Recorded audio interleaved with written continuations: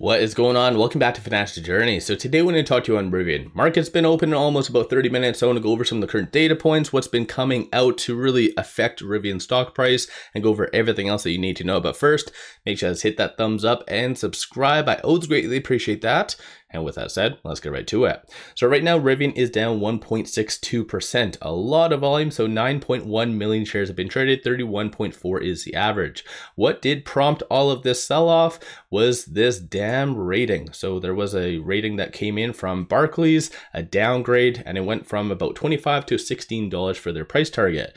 So I don't know, maybe I'm the only one that finds all of this very comical, because the market has just been, I don't know, nobody really cares if there's manipulation anymore, because if you look at what happened, shorts doubled down pre-market. So I haven't refreshed this, so this is still pre-market, but shorts did increase about 5.16 million shares.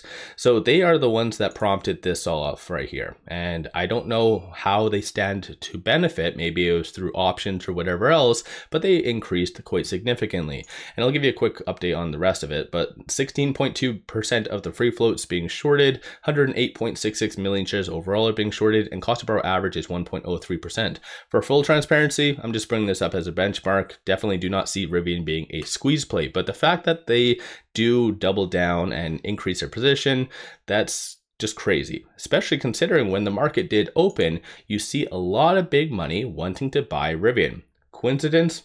No. Like, as you can kind of see, 7.24 million, that was a pretty big one. But aside from that, based on the bid, the ask, and the selling price, everything was a buy with exception of the first one. And looking at the ask, which was 1588, and the price it went for, which is 1596, big money desperately wanted to get in. So this is just manipulation at its finest. I don't know if it's technically to get retail out or whatever else, because going over Rivian, as you can kind of see right here, so looking at the ownership, like, retail does own a pretty significant amount. So institutions own 472.89 million shares, strategic entities 271 million, and other, aka retail, is 206.01 million. So retail does own a pretty significant amount, and most institutions don't want retail involved by any means. They just call us dumb money and whatever else. So I don't know if that was a ploy just to trigger some stop losses, or just to kind of get retail out, because obviously retail panic sells time and time again.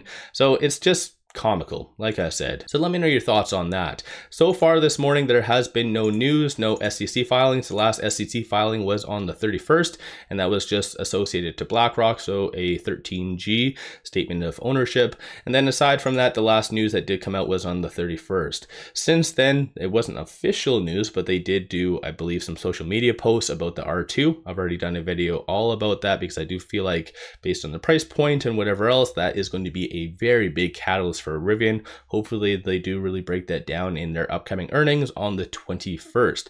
Aside from all of that fun jazz though, looking right here, options. So with the market being open, like I said, about 30 minutes, give or take, $1.48 million in calls being purchased versus 727 in puts. Sentiment wise, 50% of all the options being done so far are bearish, but still very much evenly divided. So I don't know, once again, behind the scenes, if big money is benefiting through options. This is why they felt it was advantageous to bring the stock price up. I'm not really sure, but of the call options that are being purchased, there is a consensus for it to be over $17 by the end of this week. And I do feel like that's kind of justified. If anything, it might be a little bit higher, because there's FOMO kicking in, CPI is coming out tomorrow, and if it is positive, you're going to see stocks just rally like you've never seen them rally before. And even in Rivian's case, I do feel that it can easily get to around the $19 or $20 range, which technically it probably should be there regardless of everything, because I feel like over the last little bit, Rivian has been dragged down with the other EVs kind of unjustifiably, in my opinion, of course. So let me know your thoughts on that in the comments below. But as far as looking at the puts that are being purchased so far right now, it is anticipated to be sub around $16. So looking at some of the support and resistance points right now, with it at $16.41, it is trading between this S1 and the pivot. So 14.47 is going to be that next strong support. Vice versa, 17.28 is going to be that next strong resistance. Very wide gaps gaps between these fib levels. So you just have to anticipate that there's going to be a lot of volatility, especially with CPI coming out tomorrow, retail sales, I believe, on Thursday, and then PPI on Friday. So this market is going to be all over the place. But with the fear and greed index being so high, so right now it is at 78, so extreme fear, you are seeing the market just wanting to go up. Everything in their dog. You can almost throw a dart at anything and things are going to go up. Even looking at some of my watch list, so Rivian is the only one that is down. So Tesla is up minorly, Lucid is up almost 5%. Everything, like I said, is definitely going through more of a FOMO aspect, more of a adjustment when it comes to all of that. So I do feel that Rivian is definitely going to get back to the 20s, probably as a result of their upcoming earnings. But I feel like one thing that they definitely do need to address to really calm investors is give a valid explanation on the, I guess, miss on deliveries for the Q4 earnings. That's exactly what Wall Street is really concerned about. They're concerned that there's going to be a demand issue, that they're going to follow the similar suit to Lucid, and it's just going to be more of a spiral. And plus, Elon and Tesla's not really making it advantageous because they seem to be cutting prices like every month or every 2 months or something like that. It happens all the time.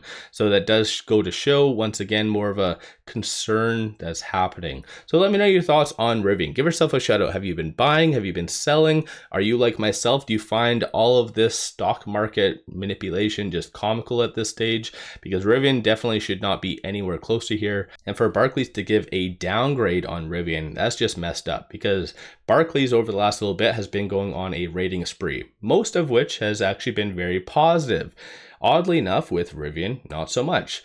Other analysts, though, I've brought up under my channel, are very optimistic about Rivian, versus opposite with other EVs, not so much. So I don't know what's up with Barclays. I don't know if they're somehow correlated to the shorts. This is how they stood to benefit, because as I've pointed out in the past, nobody does anything for whatever reason, right? I don't think they're actually feeling genuinely that Rivian is going to be around $16 1 year from now, because they have to benefit somehow. I don't know. This is just me thinking out loud. No matter what, though, I do really like Rivian still, as I've openly said. So let me know your thoughts. Don't forget to hit that thumbs up and subscribe. I always greatly appreciate that. And one final thing, even though Rivian goes up, down, sideways, loop-de-loop, take advantage of this promo. Simply sign up for an account with me. We'll throw $100 at it and you get 5 free stocks. So take advantage and just get those damn 5 free shares. It's a win-win in my opinion. Link in the description below and also the comments. With all that said, appreciate all of you watching.